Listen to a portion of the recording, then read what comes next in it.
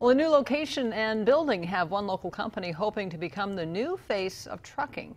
Gazelle Transportation, a crude oil logistics company, celebrated the opening of its new 19,000 square foot facility in Northwest Bakersfield today. President and CEO Ron Lalo said that the state-of-the-art facility was necessary for the growing company, which has been based in Bakersfield since 1993. Here we have an opportunity to bring all of our talent together in one place and really leverage our technology and use it in a way that makes us a better, safer, more friendlier company.